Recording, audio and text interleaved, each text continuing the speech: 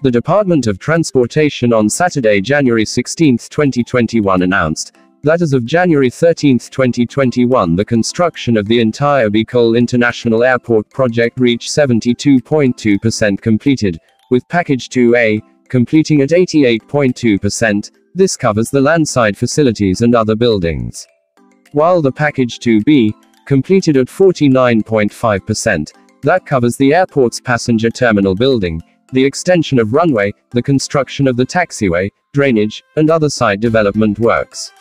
The Bicol International Airport is currently part of the Build project of the Duterte administration, that envisioned to be the gateway of the country in the Bicol region, that may help decongest the currently biggest international airport located in the metropolitan Manila.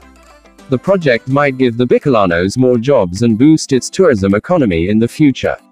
The project has been in the pipeline since 1996, but it was studied more in the mid-2000s, under then-President Gloria Macapagal Arroyo, with the initial approved budget worth 1.2 billion Philippine peso. Now, media reports said that the total cost of the project reached 4,978 million Philippine peso.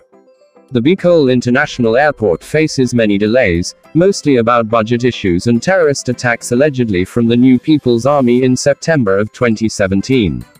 The newly constructed Bicol International Airport will increase the passenger capacity from 569,535 to more than 2 million passengers annually and may reach 4.4 million passengers after the project is completed. The airport is located 15 kilometers from Mayon Volcano, with an area of 200 hectares. But tourists can still immediately see the majestic view of the Mayon Volcano, a perfectly cone-shaped volcano. End.